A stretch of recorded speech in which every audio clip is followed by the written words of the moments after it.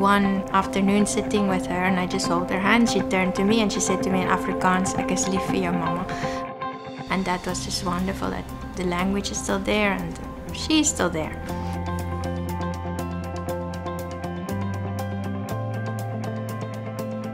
So Marguerite had surgery 9 months ago to try and achieve seizure control, and it was successful. She's not had a seizure since then. 9 months and 1 day ago, I couldn't even imagine that would be the outcome.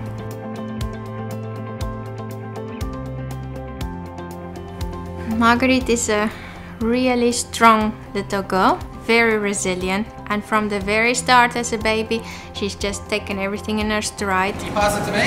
She's always been really positive and sort of brings a lot of joy and light to the sessions. Whoa! We were seeing Marguerite here for quite a long time, so there was lots of games that we used to do. She enjoyed out there in the courtyard and gardening or playing with bubbles, the quoits, basketball, soccer. There was endless activities that Marguerite was always really engaged and enjoyed doing. The great thing with NDIS is it gives Lindy and Marguerite the option to find therapists that can work with them in the way that they need back home. We'd already made arrangements before leaving the hospital, and the team here helped us to set up relationship with the local therapists.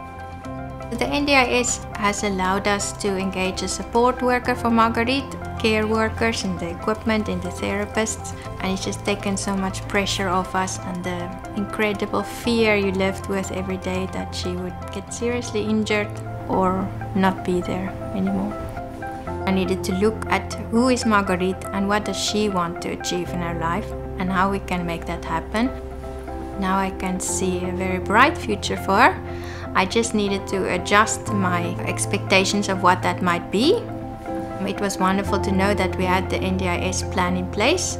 We can be just a normal family.